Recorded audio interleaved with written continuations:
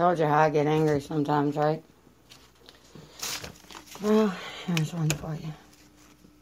Just so you know, my eccentric ways have a way of blending in. Don't worry your pretty little head about me. I've always been different, and that's what grounds me. It helps me see things with clarity.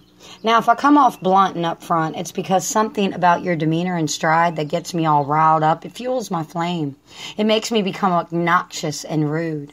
I cannot stand there and become unseen. I have to call you out on your bullshit so I can see the person that you claim to be.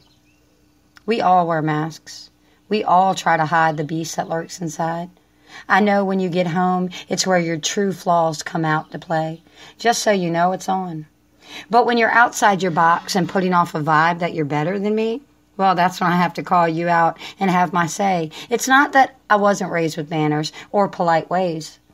It's just I need you to know. We're all equal no matter how much money you throw around or how much you verbally demand and think you speak so much better than me. Oh, and another thing, because you hold yourself in such a way that you glare at people like me, you motherfucker, are the reason that people like me hide themselves away.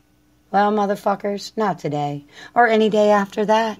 I intend to let the revolution begin. I'm sick of locking myself in this box, hiding away, scared of the stares, the looks, the whispers, and the wandering eyes when they meet mine. Today is the day that I come out to play. I intend to be seen. I am putting my head in the game. I'm going back to reality of this world and making a decision to keep this world slightly insane and spreading my light and energy into everyone I see. Yes, sirree. This street corner preacher has more to say and more to do. Let that be a lesson to you. Oh, and again, I'll see you soon.